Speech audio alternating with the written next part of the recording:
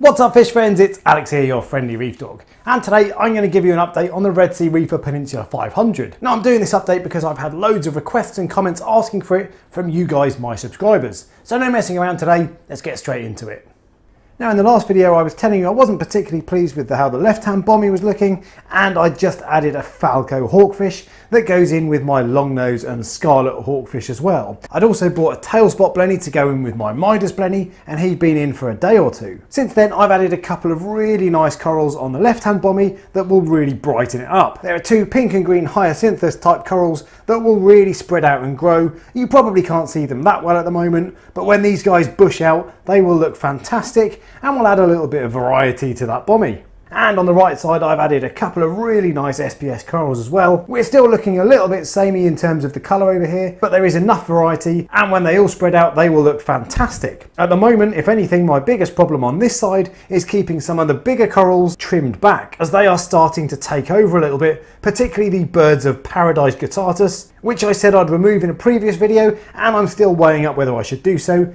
And of course I've got another green staghorn type coral that is really starting to spread and needs a bit of bonsai work. The Falco hawkfish then is doing really well. When I first put him in, there was a little bit of argy-bargy between him and the longnose hawkfish. The longnose would come over and chase him away every time he sat still, but there was no real aggression and it didn't seem to be a problem, and that all died away after about a week, and since then they all seem to get on fine. I still regularly see the longnose and the flame hawkfish together, but I never really see the Falco hawkfish joining the party, so I guess he's not mates with them yet. Now I've had the longnose and the flame in together for about 18 months and they've been absolutely fine, but it remains to be seen how they will all do in the long term. Unfortunately though, the tail spot blenny I added died after about a week or two. Now when I first put him in, my Midas blenny would chase him away a little bit when he got too close to some of his favourite hiding spots, but that seemed to die off when the tail spot set himself up in his favourite little spot. But with that being said, he didn't ever really compete with food when I put frozen or pellets in, and I think he might have wasted away and died, but he also could have been battered by the Midas. And I think it's less likely that he was battered by the Midas blenny, but I don't really know what happened, and I'm not going to try it again just in case it was aggression between the two. And while we're talking about dead fish, I've had another Antheas die. Now I had 9 of these guys in total when I first started, and they've actually been in for over a year now, but I have now had 2 die. As far as Antheas go, these are about as peaceful as they come. They don't really seem to bicker, and they eat food quite readily. But with that being said, even these guys do bicker a little bit, and I think that is most likely the cause of death for the 2 that I've lost so far. There's a distinct hierarchy with these fish, which means there's always one jostling to be the king of the bunch. And in my last video I also told you that I had quite high phosphate and that I wasn't planning on doing anything to reduce it, but I eventually decided to see what would happen if I put some Roaphos in. Now I did that about a month ago and I haven't actually tested my phosphate since then, but I can be pretty certain that it has dropped. I'm not sure I've noticed any particular difference in the colour or growth rates of my corals, with the exception of this guy that is starting to lose a little bit of colour. Now it's not necessarily the phosphate that's doing that, but that's the only major change I've made recently, so I think it probably is, and for that reason I've taken the phosphate reactor offline with the intention of getting everything back to how it was before. But I'm currently toying with the idea of getting a better UFO grow lamp for my Cheeto. At the moment I have a Tunzi light that's only about 11 watts, and while it does grow Cheeto slowly, it doesn't grow that fast, and I do wonder if my phosphate would be kept under control a lot better if I had a more powerful light. So I'm currently looking at the AI Fuge light, which is 4 times as powerful as my current light. It's also adjustable, which means I can tinker with it if it gets a little bit too strong, but I haven't decided if I'm going to go ahead and do that yet. BRS TV have done loads of videos about how great refugiums can be for controlling nitrate and phosphate, and while I've always had refugiums, I've never gone all in on a really good light, and I'm a little bit skeptical as to whether or not it'll make the difference that I'm after. So I might just stick with what I've got, given that everything else is doing pretty well. While Roaphos is absolutely fantastic at removing phosphate, it doesn't do so particularly smoothly, and even when you put in a tiny amount, it strips out pretty much everything there is. So I do wonder if having a really good fuge would smooth out the phosphate reduction a little bit more. One of my Goniopora corals has also been sulking since I reduced phosphate. Now Gonies are pretty tricky to keep anyway, so it might not necessarily be the phosphate level, but I'm going to keep an eye on that and see if it perks up when the phosphate starts to creep up again.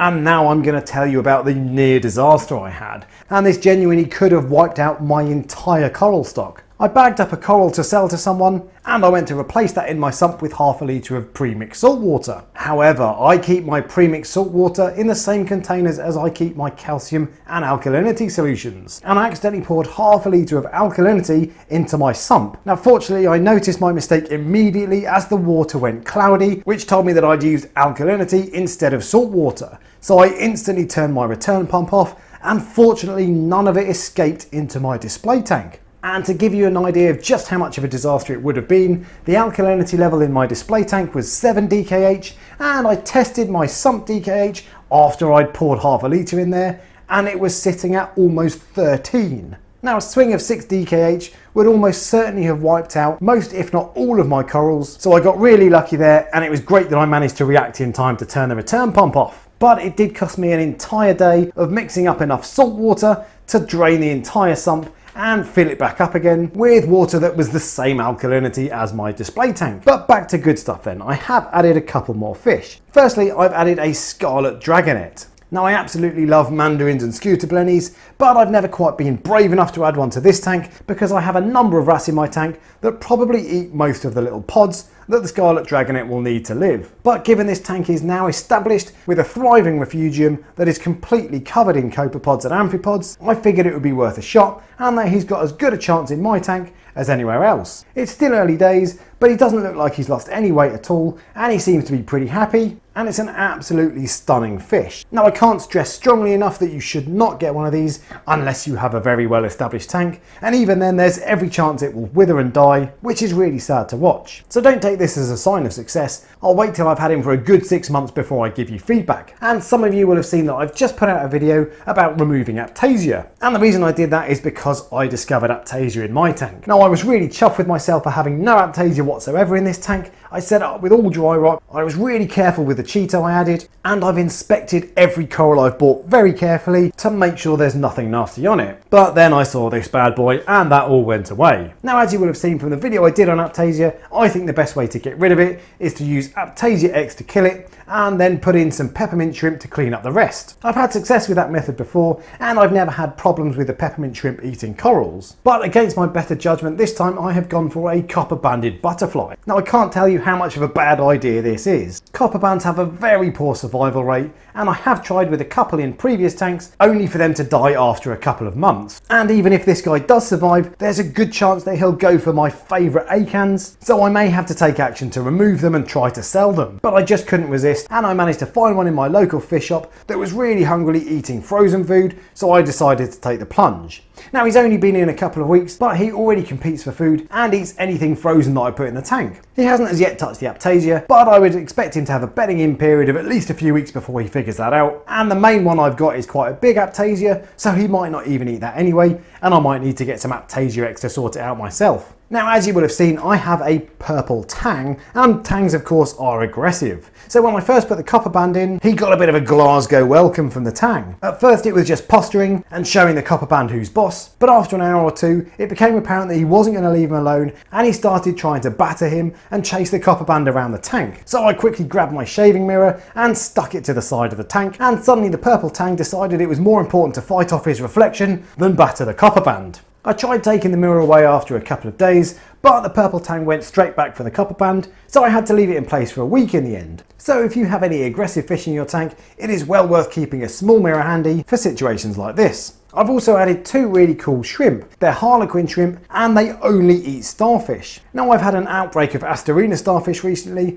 For the first few months it didn't really bother me, but in the end I got a bit fed up with them and decided to do something to reduce their numbers. It also helps that harlequin shrimp are a really quirky and cool invert that I've never kept before, so I wanted to give it a bash. Now it's very difficult to catch these guys on film. There are two of them in the tank, but they very rarely come out other than at night, and they tend to spend the day in their cave. I was a little bit nervous with these guys given that I've got an army of reasonable sized wrasses and of course 3 hawkfish. Harlequin shrimp are a little bit delicate and are exactly the sort of shrimp I would expect my fish to go for. But he's been in there for a couple of months now, and the wrasses and hawks have left him alone completely, which means he can work through the night to get rid of my Asterina starfish. However, I did get flatworms on my Porites coral. It's a really strange one because they didn't spread to any other coral whatsoever. And I went back to the shop where I bought the Porites, and every other frag they had the same flatworms on it. yet none of their other corals had flatworms on them at all. So I guess a Parietes coral must be particularly comfortable for this species of flatworm. In any event, I dipped the frag which killed off all the flatworms,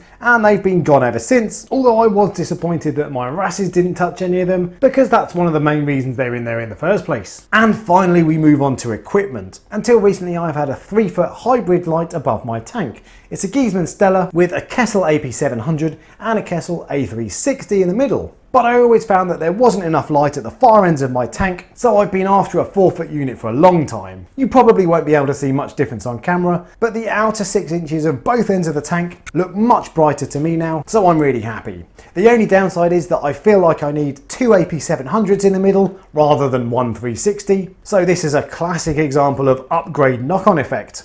So I'm pleased to say overall everything is doing really well. My fish are getting on great guns, my corals are looking really bright and colourful, and are growing at a decent rate too. But in this hobby there is always a disaster waiting to happen, so I have no intention of taking my eye off the ball, and I wouldn't say for one moment that this tank is starting to look after itself. Now the tank is more or less chock-a-block at the moment. There are a few more spaces for corals, but not many, and I'm pretty much at capacity with fish, so I don't really plan on adding any more livestock unless I come across a really nice coral or two. So what I want from the tank for the next 6 months is to really settle down, grow out, and let the coral start filling out and taking over the rock work.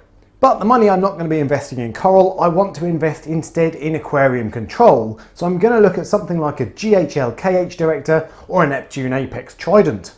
I test KH at least twice a week, and frankly I'm fed up of doing it, so I want something to do it for me. And because there probably won't be any big changes in the next 6 months, I'm not likely to do many more update videos, but I always post my best update photos on Instagram, so follow me at ReefDork if you want to know what's going on. And I'm thinking of doing a video series telling you how I run my tank, with everything from lighting intensity and time schedule, all the way through to how I control nutrients and phosphate, and finishing off with how I monitor and control alkalinity and calcium. But that's all for me. If you enjoyed the video, give me a thumbs up and subscribe, and I'll catch you next Friday.